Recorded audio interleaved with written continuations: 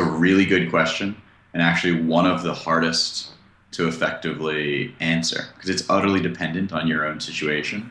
For me, I realized that a combination of factors. One, I was becoming less and less interested in the space.